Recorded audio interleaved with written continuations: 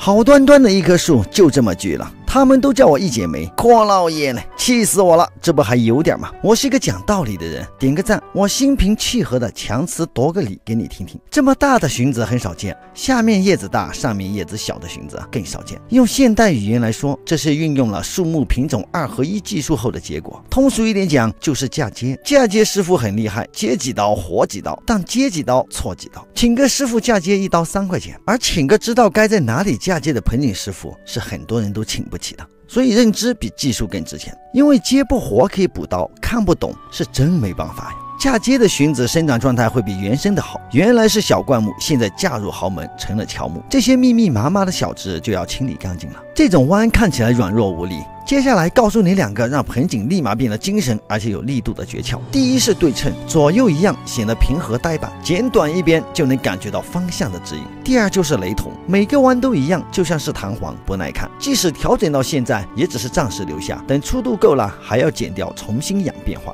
荀子成型很快，只要让它少开花结果，生长速度也很快。1年半不换盆是什么样的状态呢？没有铝线捆绑都拔不起来，难怪生长迅猛，根系这么发达，想不长好都难。告诉你一个秘密，我这一说肯定会得罪成千上万人。盆景种得好的师傅从来不用神仙水、起死回生液，还有什么爆根触根的生根药，甚至都不用铺底肥。好了，点赞收藏看后续，我们下期再见。